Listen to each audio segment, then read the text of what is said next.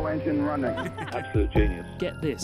Welcome. This is the show where we bring you Science. What that essentially means is discoveries, advances, Questions. Research. technology. Unbelievable.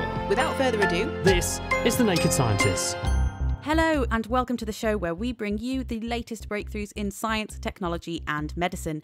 I'm Eva Higginbotham and in this week's programme, it's Q&A time. Can animals really sense impending dangers like storms and earthquakes? How do anti-glare phone screen covers actually work?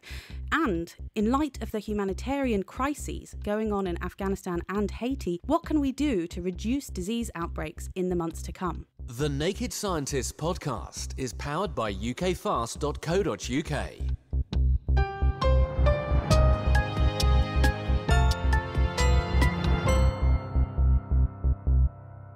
With us this week, we have 4 members of our expert panel who's going to be answering questions for us. Animal behaviour expert and author Jo Wimpenny, who's just written a book looking into whether there's any truth to the animals written about in our favourite childhood fairy tales, Aesop's fables. So briefly, Jo, could a tortoise really beat a hare in a race? I'm going to give you the least satisfying answer probably in behavioural biology, which is that it depends. And I go into that in the chapter. There may be some surprises in there. Moving on, we also have Kyle Harper from the University of Oklahoma, who is unusually for our show a historian. But we won't hold it against him as he actually studies the history of infectious diseases and has recently written a book all about the topic. Welcome, Kyle. And I think you have young children, so I imagine you're also somewhat of an expert in modern day infectious diseases too. Of course, being a human parent means being very familiar with every form of the sniffles and unfortunately all sorts of what we call tummy bugs on a more or less non-stop basis. Yes. And we also have with us physicist and nanomaterials expert Jess Wade from Imperial College London. She's joined us on the show pre-pandemic, so welcome back, Jess. What's been your favourite bit of new science in the physics world recently? My favourite bit of new science was using a recent demonstration of using chiral materials to inject spin polarised electrons into the active layer of a light emitting device and making them just much more efficient. And it's a super cool demonstration of something that could transform technology. Wow, that sounds incredibly exciting. What does chiral mean here? Chiral materials are really fascinating, actually. They exist as non-superimposable mirror images of one another, so like our left and our right hand. Wonderful. And finally, we have insect lover and studier Dave Goulson with us from the University of Sussex. And he's just written a book about how insects are faring at the moment. So, Dave, I know this is probably a very difficult question for someone with your proclivities, but what is your favourite insect? Bumblebees, I have to say. I've been studying bumblebees for about 30 years. So, they're very handsome, furry, large, colourful, very important ecologically, and very clever. They're kind of the intellectual giants of the insect world. Oh, I look forward to hearing more about them later. Now, before we dive into the questions, guys, we have got a Guess Who quiz or Guess What quiz running throughout the show. I'm going to be giving you clues across the hour. So if you're listening in at home, see if you can beat the panel to identify this mystery thing. Here is your first clue.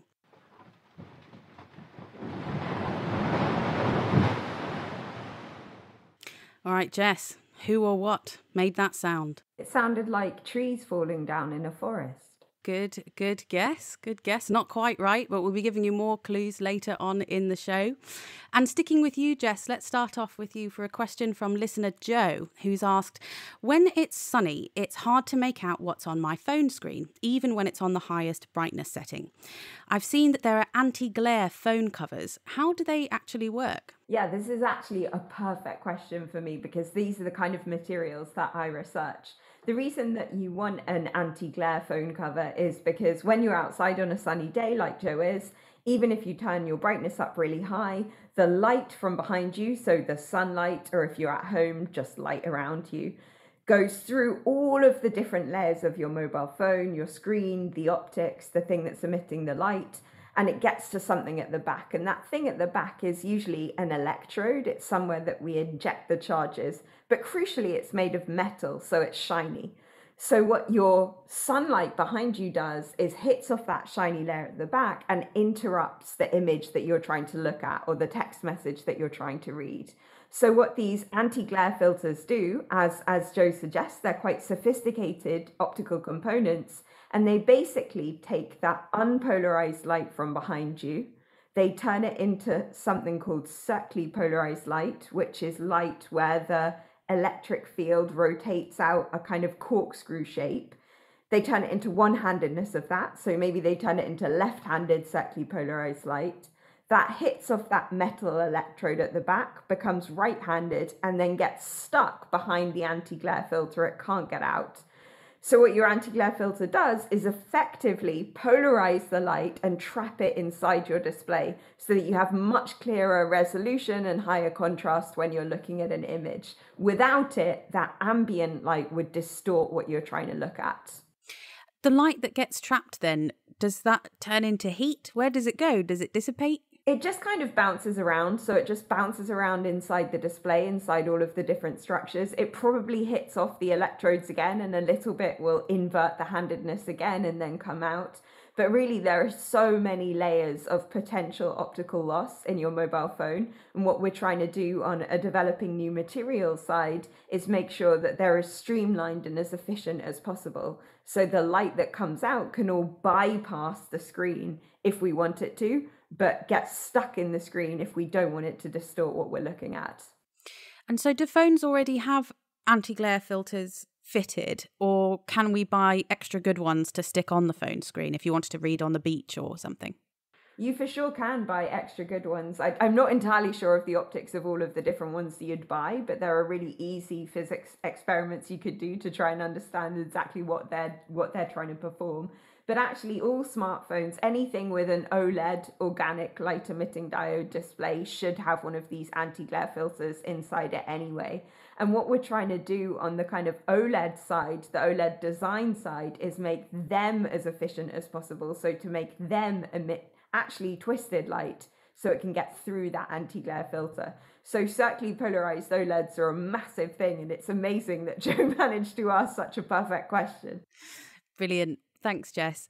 And speaking of sunny weather, Dave, you work on insects and the environment. And Nancy has been wondering, with the new IPCC report saying temperatures are going to rise by at least 1.5 degrees, how is that going to affect insects? Yeah, that's an interesting question. Not overall, probably not going to be great news for them, as you might guess. There'll be some insects that probably enjoy it, the kind of pesky insects like houseflies and mosquitoes that can breed fast, they're adaptable, they have big populations, and they will probably just thrive. But sadly, the majority of the species that we would want to keep will do less well. Some will just not like the warmer weather. So my favorites, the bumblebees, they're big furry creatures adapted to cold climates, and they simply overheat in warm weather, and they're already starting to shift away from the warmer parts of their ranges. You might think a lot of other insects, like butterflies, might benefit from warmer weather, but the evidence is that they're not. And it's probably because historically, their ranges will have tended to shift towards the poles as it got warmer in previous climatic warming events. But now they're existing in very fragmented habitats, so they can't just gently move northwards because they've got to cross huge expanses of hostile habitat, farmland, motorways, housing estates, to get to the next little fragment of good habitat. So yeah, it's just one more stress that insects could really do without, and it's for most of them bad news, I'm afraid. And so is climate change in general a big driver of the insect loss? How many insects are we at risk of losing with climate change? Well, we are seeing a massive decline in abundance of insects. Many insects have fallen in numbers by 50% or more in the last few decades. Probably most of that's been driven by habitat loss, primarily the growth of pesticide use in farming and gardens and so on, and things like light pollution and invasive species and a whole bunch of other factors. And climate change is starting to kick in now, and there's growing evidence that it's beginning to have an impact. But obviously, unfortunately, that impact is likely to get much worse as climate change accelerates into the future. And you mentioned different insects ending up in different locations. Can we expect any insects from the sort of warmer regions now to end up in countries like the UK, which are a little bit cooler? Yeah, we can. I mean, in fact, a few have already invaded from the south. And so we do every year get one or two new species turning up. And we may also, rather worryingly, have malaria spreading mosquitoes back in Britain within the not too distant future, which would not be good news. Not at all. Thanks very much. Kyle, one for you now. Just in the last few weeks, there's been the hugely damaging earthquake in Haiti, reported to have killed more than 1,200 people already, and now devastating reports of the Taliban taking control in Afghanistan, which is bound to lead to mass migration and the formation of temporary camps and difficult living conditions. And lots of people are worried that this is going to lead to more disease outbreaks. We're wondering, during humanitarian crises like these, what makes disease outbreaks more likely to become a big problem? Right. And unfortunately, conflict and humanitarian crises are very favorable for the transmission of infectious diseases. So pathogens that are, whether viruses or bacteria, parasites that have to transmit between hosts, really benefit from situations in which human beings are crowded. And that's one of the main drivers of transmission in times of crisis. But there are other things too. If you think of the kinds of things that happen in crisis, we know that it leads to breakdowns in systems of hygiene and sanitation.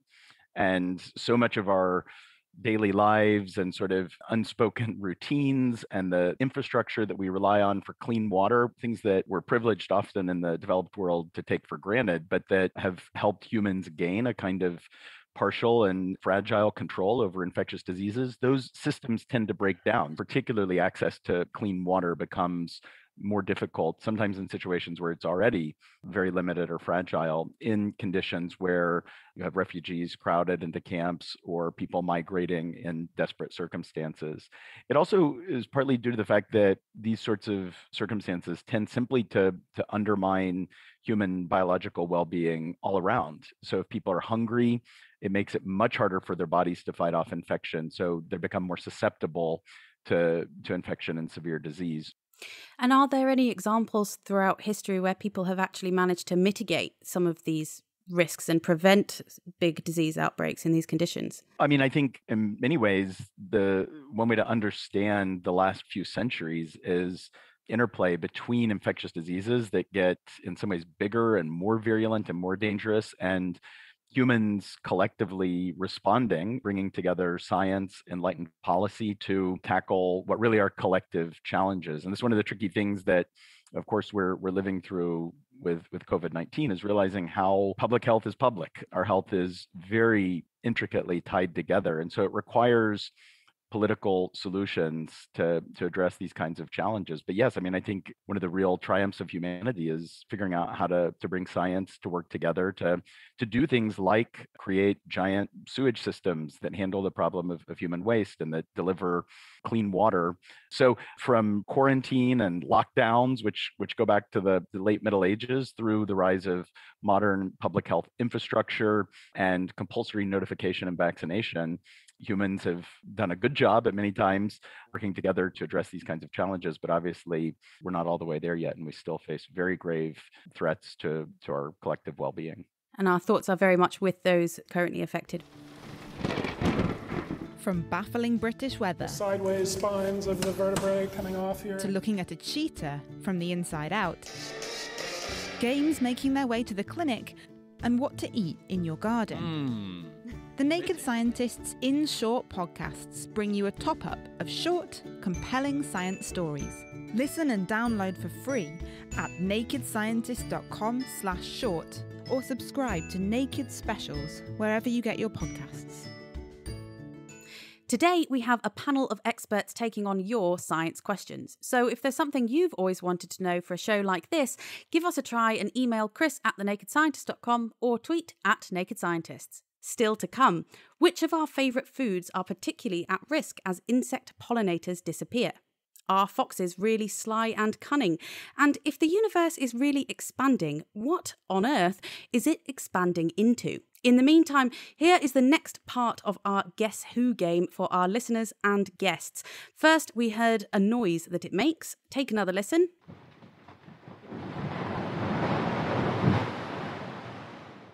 And now for clue 2. While I make this sound thousands of times a year, it sometimes makes the news, and there's even big budget films about me. Joe, any thoughts? Oof, big budget films. I don't know. I mean, my first thought is volcanoes, but they don't make that sound. It's a good idea. So it's random. I have nothing else to add. Volcanoes is good. We've had trees, we've had volcanoes, not quite right, but good. Thinking on the right lines, everybody. And coming to you, Joe, there's been a long debate going on about whether animals like dogs or frogs can sense earthquakes or other natural disasters that are about to happen. Can you put this to bed for us? Can animals really tell when something like a storm is coming or an earthquake? I love this question. There are so many anecdotes on this topic, so many reports of people seeing animals fleeing from an area or doing something abnormal, and then an earthquake happening, or then a big storm hitting. And I know of one study of frogs in Italy. They were being monitored for their breeding behavior anyway, and an earthquake hit. So that the researchers did have the pre, the during, and the post data. And they found that 96% of the frogs abandoned the pond that they were in about 5 days before the earthquake hit. They left and then they came back about 10 days later. So it does seem that they were responding to something. They were detecting something in their environment. But we don't know enough about what that would be, and we don't have the prospective controlled experiments, I think, to be able to properly put that to bed, as you said. Jess? Yeah, I just wondered, it reminds me so much of that work led by Professor Perdita Baran at the University of Manchester, looking for early diagnosis of Parkinson's and doing it by scent. You know, there are phenomenal people whose noses are trained to be able to recognize changes in smell, and you can actually predict someone has Parkinson's disease, for which there are very few diagnostic tests, by smelling them, and you can get it super early.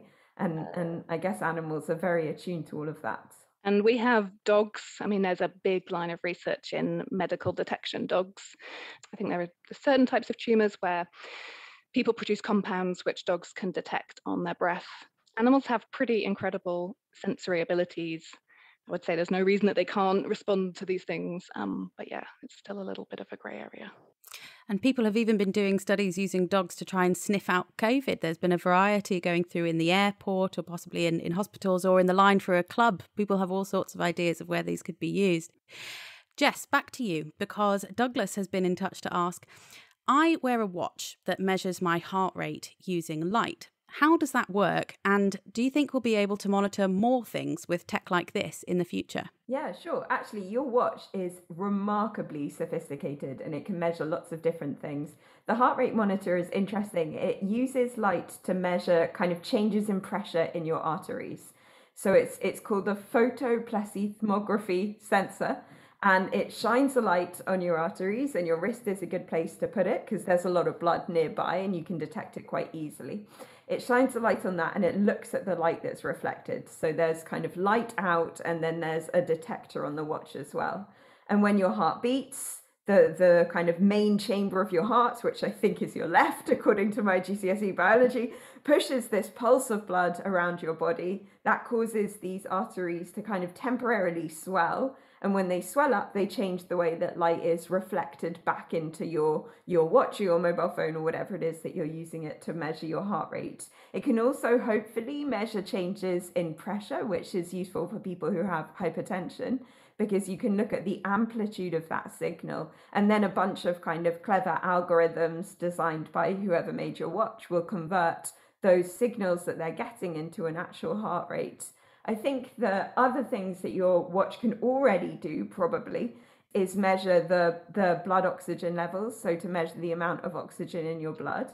And that's something called the pulse oximeter, which is, again, a technology that's been really useful and important with COVID, that looks at how much light is absorbed by your blood. And we can use that to look at how high your blood oxygen levels are. And particularly in people with coronavirus, they got very low. So it was a really good warning sign that they were suffering from the disease. But in the future, I see so many different applications of kind of wearable technology, and almost everyone I speak to has a new idea every day, you know, making blood glucose testing less invasive, being able to detect and monitor for diseases early, kind of coming into what Joe was saying about maybe changes in a scent or a biomarker that you could trace. People are doing absolutely extraordinary things. You know, there's a fantastic research group in Northwestern University in the States, led by a guy called John Rogers. And he develops tech for monitoring the rehab of stroke patients, develops tech for looking at all different kind of deep tissue blood levels and things like that, which are quite hard to monitor because they're deep inside you, but can tell us a whole bunch about different diseases that you can have. So I see it as this kind of beautiful area of really biology and physicians working with material scientists and physicists to see where technology could be applied and then use it to make doctors' and patients' lives easier. I really love it. It's amazing to think how much data we must be creating, everyone wearing their watches and the heart rate being stored somewhere in a cloud, somewhere in a server some way. As we get further and further along, we're going to end up with such an enormous amount of data. We'll need the computer scientists to be developing new ways to store data more effectively too. They're already doing that. And I think particularly in kind of rapid analysis of MRI images for the diagnosis of breast cancer, people are making really, really clever algorithms now to be able to identify things earlier and then be able to come in with a proper treatment plan. But I think it's incredibly exciting how much we're generating, and really not only from a medical imaging perspective, but from a making your doctor's life easier perspective. You know, you don't have to go physically into the hospital as much if you've got something monitoring your rehabilitation from a stroke, because that data can be sent wirelessly and efficiently to your doctor. That doctor can make a call about what you need to do next and then send you that information. So I think it's not just making our health easier, but it's also kind of making our lives easier and society easier. Yeah. And speaking about health systems, Kyle, back to you. Some people have said that the COVID pandemic has been so bad, partly because it isn't worse. That is, if there were fewer asymptomatic people, then it would spread less and overall mortality could be lower. We tend to think of the bubonic plague as the actual worst of the worst in terms of pandemics. Was it really the worst? Well, it depends on what you mean by worst. And if you mean the worst infectious disease in terms of total mortality, it's probably not actually plague, but it's something like tuberculosis or malaria that while they cause more suffering and death than probably any other infectious diseases. If you mean the worst infectious disease in terms of pain and suffering, it'd be very hard to say. You'd probably want to put syphilis on the list before it was treatable. It was a pretty miserable scourge on human societies. And tertiary syphilis, sort of very advanced syphilis, was so bad they used to treat it with malaria. In fact, a scientist won a Nobel Prize for coming up with malaria therapy. Luckily, antibiotics were discovered soon after.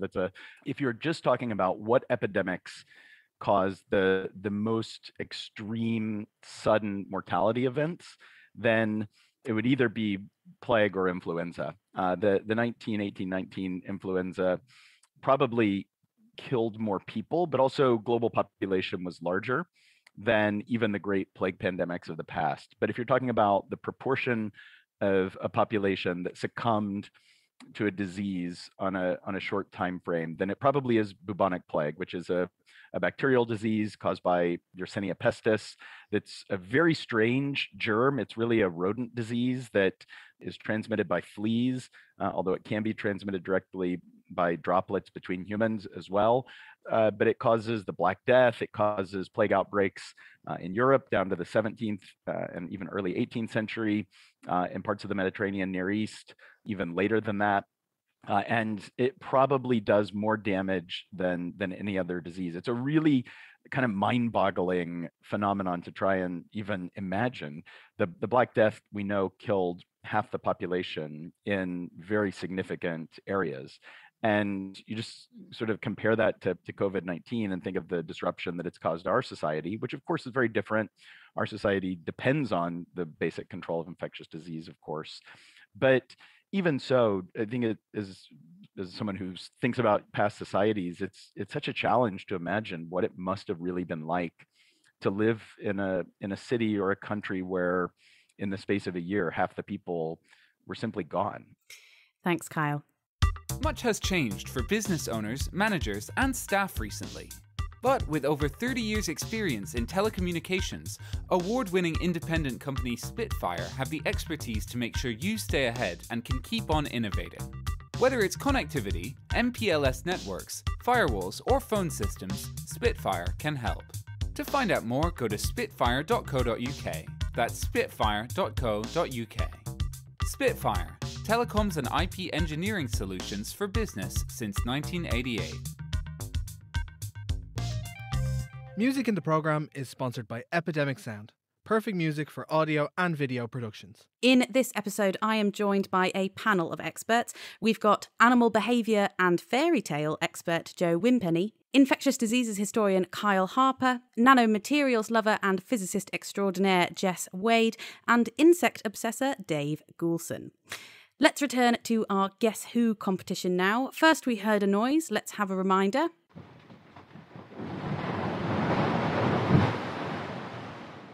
Your clues so far were, while I make this sound thousands of times a year, it sometimes makes the news, and there's even been big budget films about me.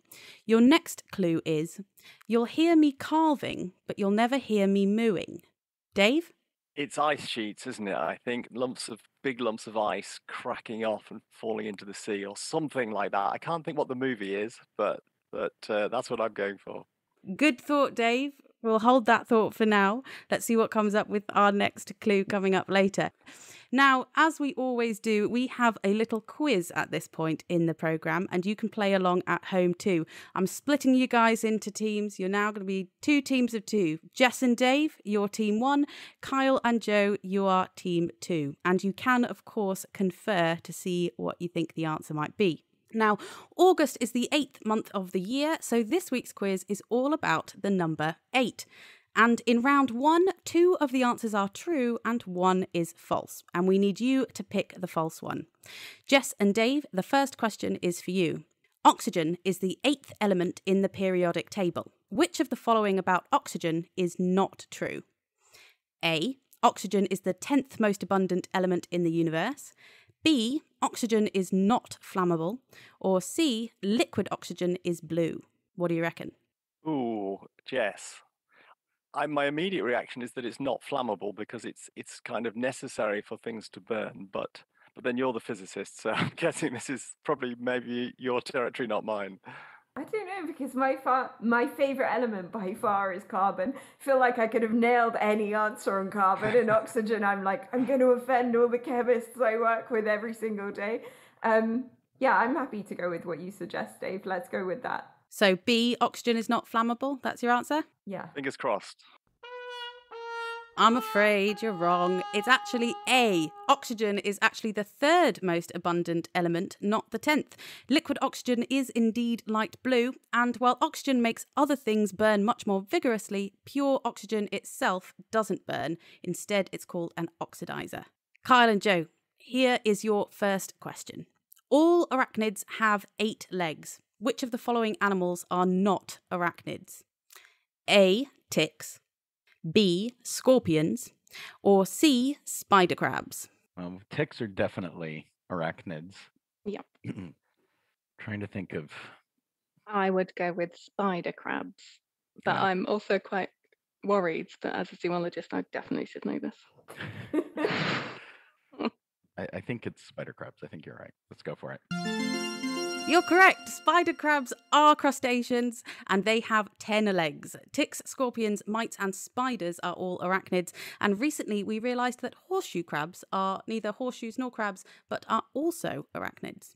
Time for round 2, which is all about unusual units of measurement. Jess and Dave, get ready. Your first question is, in imperial measurements, 8 of which unit make up a mile? A. Rod. B. Chain. Or C. Furlong. Ooh, well, we're under pressure, aren't we, after the first one? I hesitate to say, because the honest truth is I haven't got a clue. If a total guess from me, Jess, would be furlong, but I really am clutching at straws or chains or rods or something. So we've got rod, chain or furlong? Yeah. I'm going with Furlong. And I should get that because I'm a physicist and I work at Imperial. So can we please go? Yeah, well, we agree, even if we don't really know the answer. Let's go with it.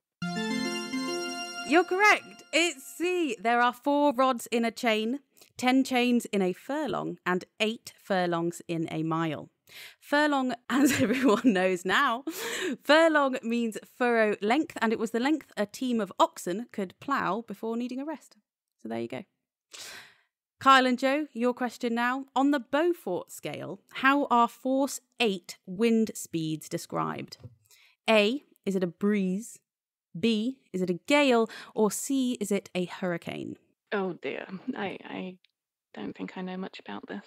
But I'm assuming that they get more severe as you go higher. Yeah, so it's a gale. You think it's a gale? I'd go gale then. The middle sounds safe. Let's do it. Correct. It is B. The Beaufort scale is a scale from 0 to 12, where 0 is completely calm and 12 is a hurricane. 8 is a gale, and on land it describes when twigs break off trees, generally impedes progress. At sea, foam is blown in well-marked streaks along the direction of the wind. So if you notice any foam blowing in a certain direction, you can say, I know this is a rated 8 wind speed and is a gale. Wonderful. Well done. So what have we got now? We've got 2 points to Team 2 and 1 point to Team 1. So there's all to play for. Round 3, we've got a supermarket sweep. For our final round, we're really testing your credibility as experts and seeing if you know your apples from your oranges. Jess and Dave, according to a YouGov survey in 2021, which is the 8th most popular fruit in the UK? Is it A, green grapes, B, lemons, or C, clementines? Oh gosh, this is so hard. Do you think people were really told lemons was an option, or do you think they were just asked for their favourites? Because I think if they were asked, they wouldn't naturally think of a lemon.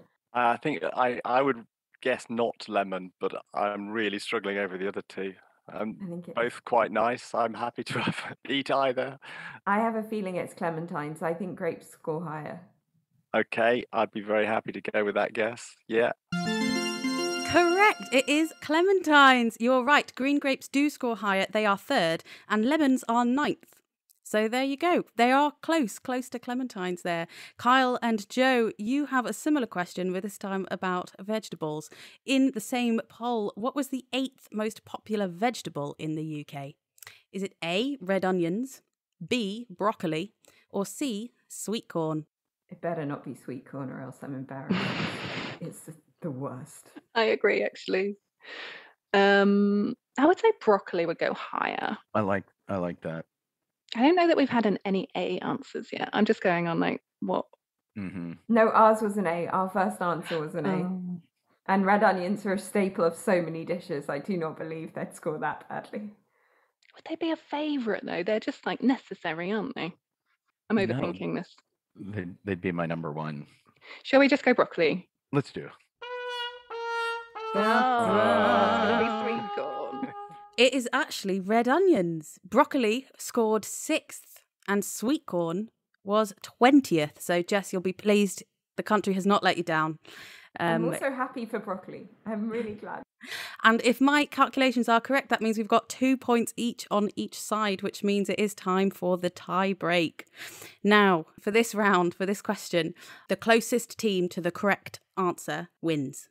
8 is the largest cube number in the Fibonacci sequence, which is the one where you add the previous 2 numbers together.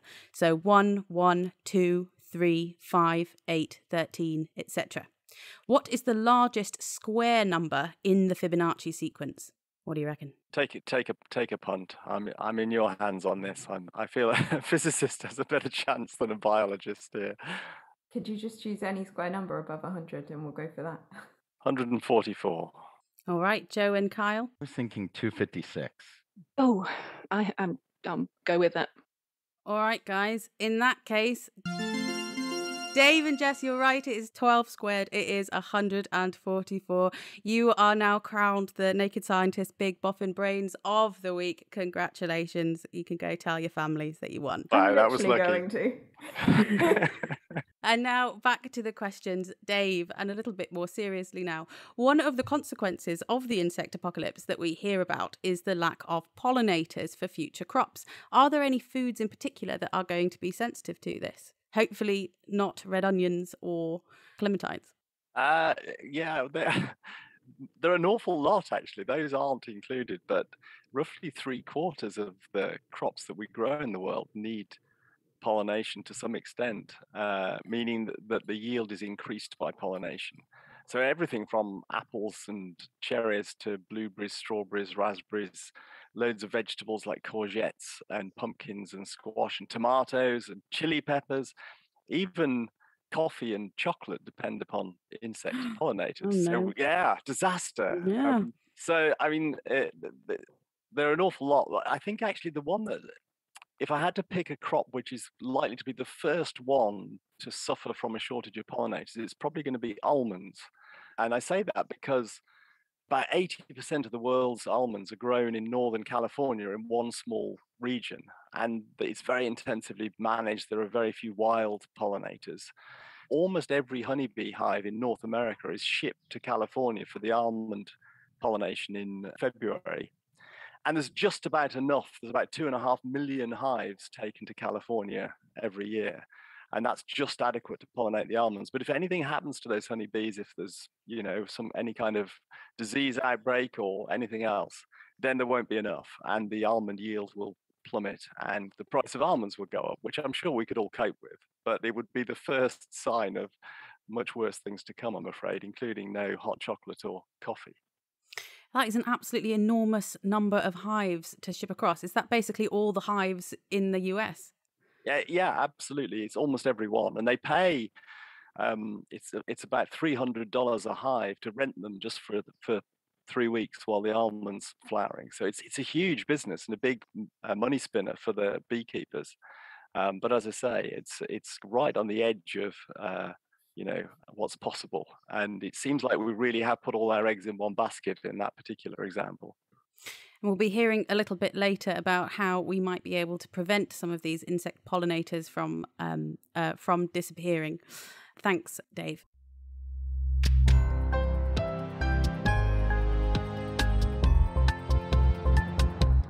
Before more questions, it is now time for the fourth and final clue for Guess Who. First, we had a noise.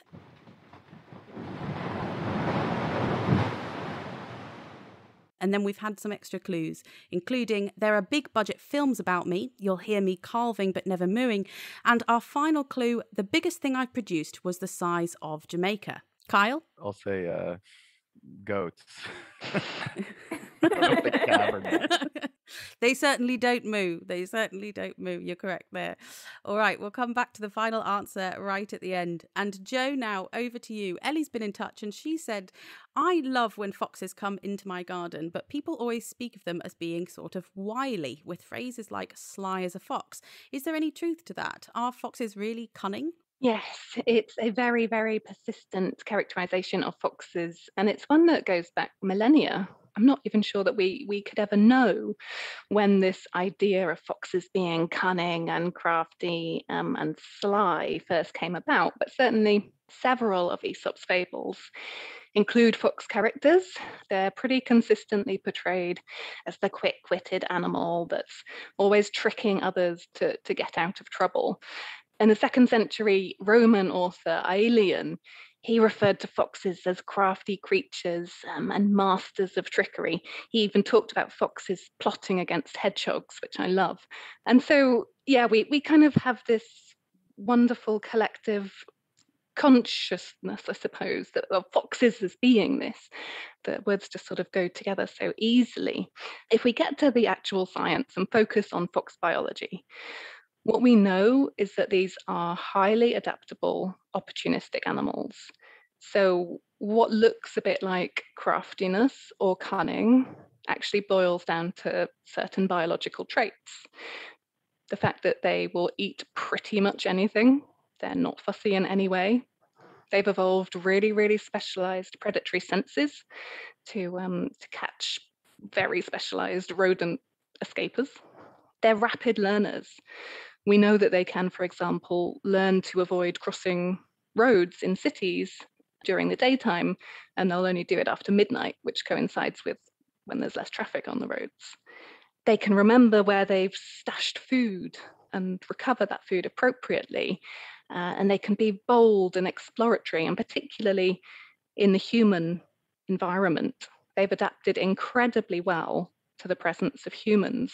You know, they've learned how we operate, how we behave, and they've capitalized on it so that they can exploit our environment.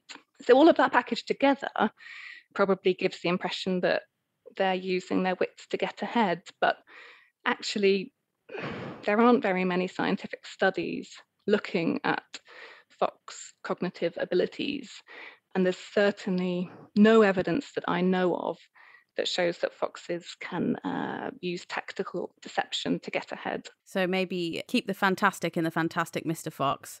Back to you, Jess. If the universe is expanding, what is it expanding into? And I love this question because I have always wondered. It's such a good question with such an annoying answer because it's really expanding into itself. If you think about the universe as being the universe, it's just expanding. The thing on the edge of if the universe is everything, what's on the edge of the universe is the universe, and what's on the edge of that is also the universe, and you go layers and layers and layers and can freak yourself out with how much universe there is.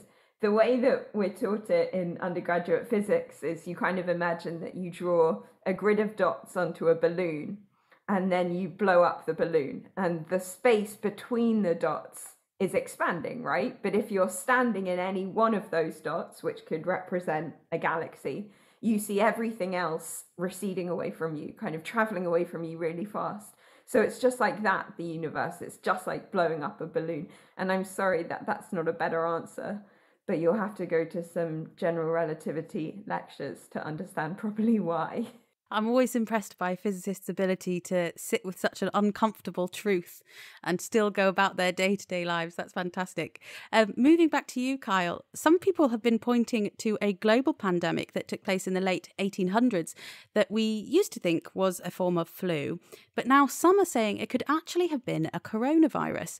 What is the story there? It's an interesting question, and at this point, still a kind of speculative hypothesis. But we know that about a generation before the Spanish flu, there was a global pandemic that people at the time considered influenza. And it's actually interesting in a lot of ways because it's the first global pandemic where you have a really fairly robust global network of instant communication. And so the news can travel and people actually can perceive the pandemic in real time as it's happening. So it's actually, the word pandemic existed before that, but it's actually when the word sort of becomes a household term.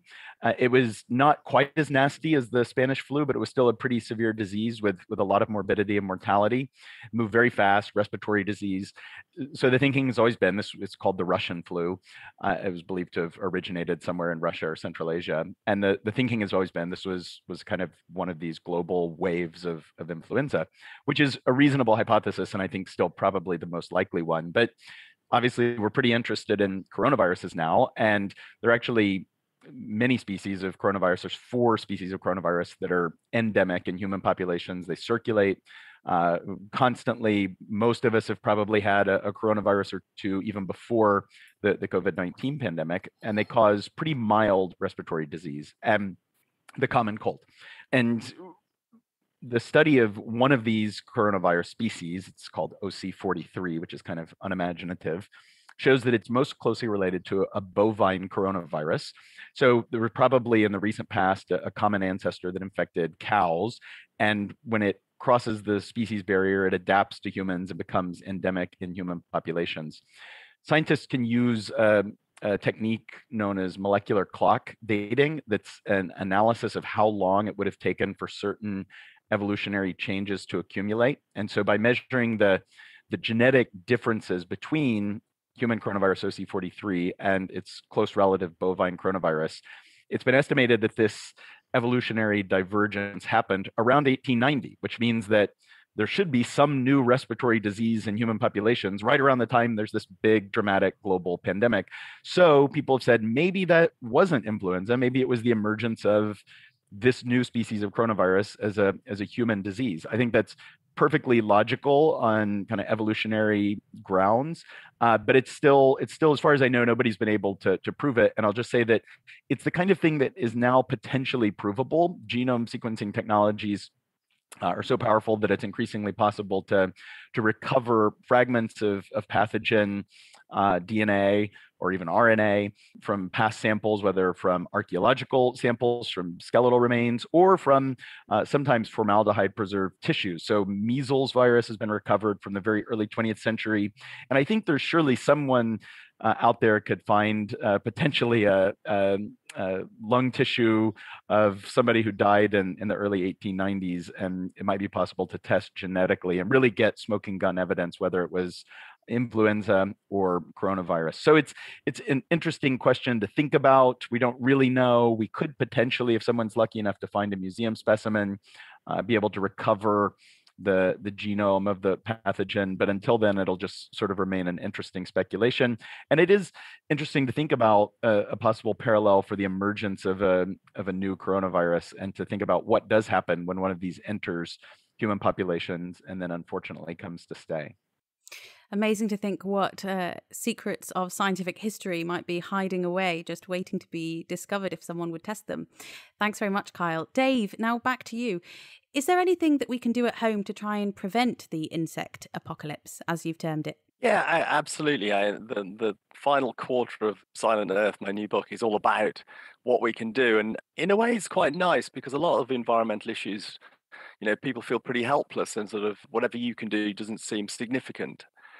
But because insects live all around us, they're in our gardens and parks and so on, and most of them haven't gone extinct. And if we just look after them better, they can recover really quickly. Then actually it's really nice because people can get involved, they can do things, and they can see those things working.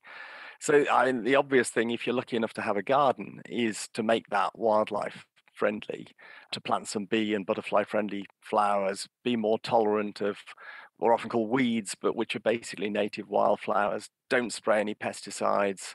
Don't mow your lawn too often. Turn it into a wildflower meadow. Have a little pond, a bee hotel, and so on. And in no time at all, you've got your own miniature insect haven in your back garden. And literally thousands of species can live in a garden. It's quite incredible. Then if you haven't got a garden, well, a window box is better than nothing. Grow a bit of marjoram in a pot and at least some bees and butterflies will be happy. Or you can get involved in local campaigns. For example, there's an organization called Pesticide Action Network that are championing pesticide-free towns, and there are lots of local campaigns to do that. And in fact, I have a government petition I launched last week urging government to ban the use of pesticides in towns, which I'd urge anyone to sign if they think that's a good idea. But also there are campaigns locally to put more flowers into parks and road verges and roundabouts and those kinds of things, which I think is a really nice use of what's otherwise a rather boring mown space. And finally, think about the sort of big picture of the impact you have when you go to the supermarket. So if you buy organic food, that reduces the number of pesticides being used. If you buy local seasonal produce, you're generally reducing your impact. Eat less meat reduces your impact. We can all do these little things, and if enough people did them, then it would really make a big difference. Thanks very much, Dave. And finally, Joe, scientists have shown that some birds, like crows, are really, really clever. How do we actually measure cleverness? And if they are really clever, how do they fit that into what are ultimately very small brains? It's a great question. So crows are members of the corvid family of birds. That includes the ravens, magpies, jays, rooks, and others. And it's fair to say that over the last 20 to 30 years, they've really risen in prominence and got a bit of a reputation for being really, really clever birds. So the first thing to say, I think, is what do we mean by clever? What is intelligence? These are questions that are not easily answered. They are things that have plagued the field since the earliest days. You could still have an entire conference on the topic of animal intelligence and what it actually is. And actually human intelligence, we don't know how to easily define it even for our own species. So being able to roll a definition out to animals is really, really difficult.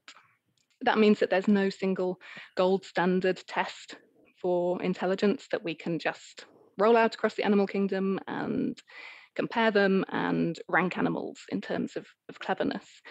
So the consensus seems to be that when we talk about intelligence, we're really talking about a package of different abilities which animals use to solve problems in their environments.